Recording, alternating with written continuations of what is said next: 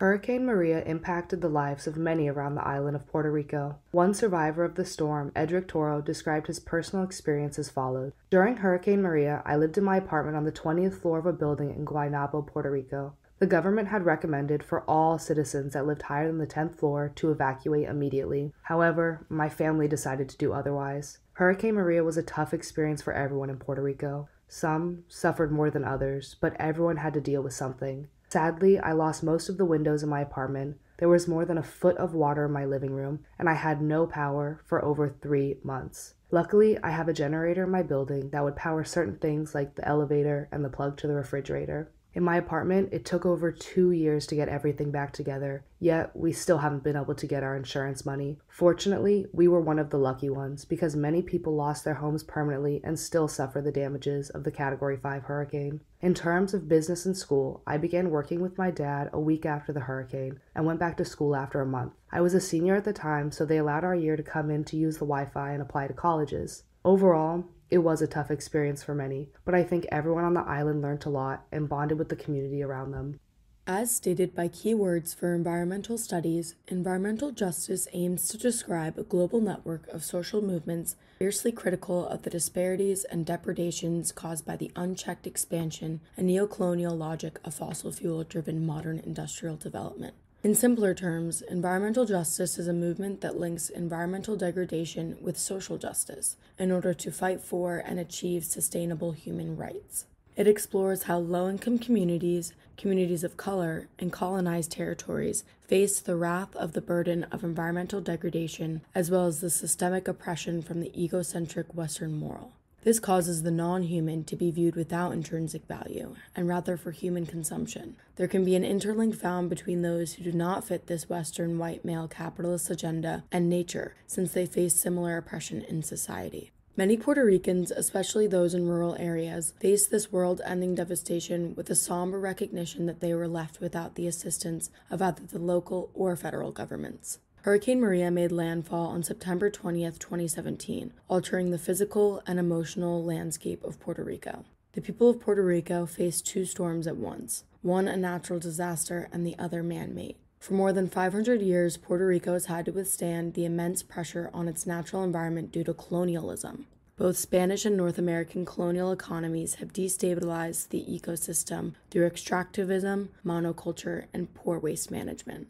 In 1898, the annexation of the island by the U.S. has only furthered this degradation. In 1920, the Merchant Marine Act directly hindered economic growth as it placed restrictions on the shipping to and from the island, which in turn led to higher food and fuel prices. Industrialization brought polluting and resource-hungry industries, such as pharmaceutical and agricultural chemical producers, that have seriously compromised air and water quality. Although Puerto Rico was preparing for the storm, they couldn't possibly be ready to face the exposure of a deep history of man-made oppressive systems. Due to a lack of maintenance funding, electrical and water infrastructure has faced a serious decline in the years prior to the storm. This led to increasingly regular power failures, significant increases in water pollution, and a long-term lack of adequate safety monitoring, conditions that would only be made worse with the arrival of the storm. Natural disasters may be unbiased, but human-made disasters are not. The United States must take responsibility for insufficient action during the aftermath of Hurricane Maria and work on mitigating these inequities so that history does not repeat itself.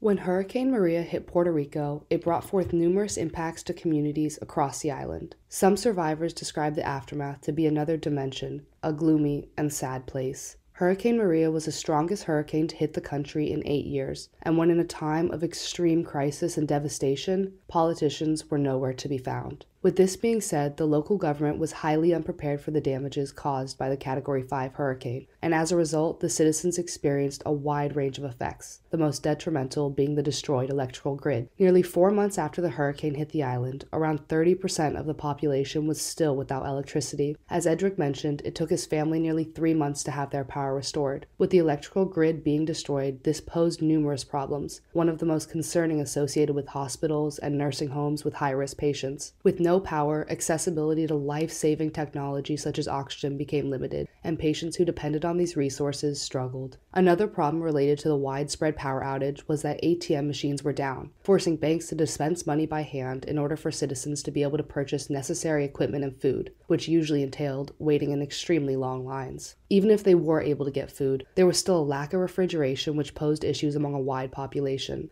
Luckily for Edric's family, their apartment had a generator that powered the plug to their refrigerator, but many other people did not have the same privilege. Along with this, the demand for generators increased rapidly, and so did the prices, making it extremely difficult for those in poor communities to afford them. Another impact the hurricane had on Puerto Rico was that debris cluttered roads, and the streetlights were all destroyed, which only further enhanced the dangers brought to the communities. When the country finally began its recovery, the government focused its primary attention on popular tourist areas, followed by coastal regions, and lastly, attending to the rural towns which were still greatly affected 9 months after Maria hit land. The media claimed the lack of response to Puerto Rico was due to its isolated location, which made it difficult for the government to deliver goods and supplies to the island quickly. But in reality, it only takes 2 hours by plane to reach the island from Miami, and slightly over 3 hours from New York. All in all, the impacts the island and its people experienced were mainly due to the minimal enforcement of environmental protection laws compared to those in mainland United States, which just led to unimaginable damages.